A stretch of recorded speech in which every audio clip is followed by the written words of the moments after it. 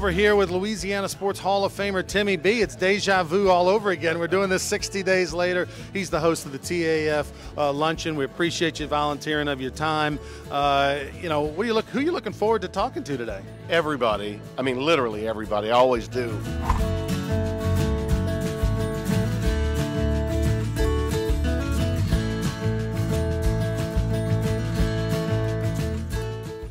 I've got a soft spot in my heart for Louisiana. These were great years, just tremendous years for me while I was here. I was here 17 years, a big chunk of my life. So I just, like I told this other group, both my children graduated from LSU, so it's in my heart, and I'll always have this feeling.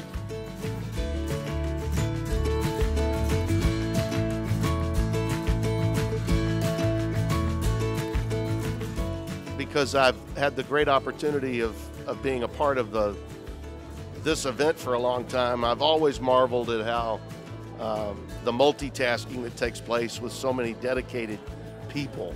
No one could take the heart and soul position of the Louisiana Sports Hall of Fame quite like Doug Ireland.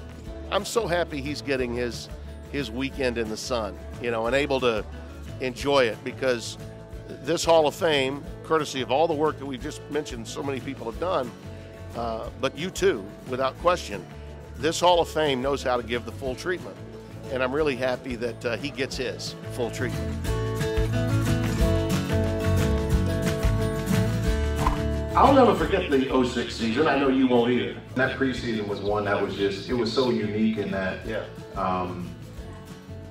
I had never experienced this kind of heat and humidity before. I was in sheer survival mode, like the entire 6 weeks. And yes, I said 6 weeks.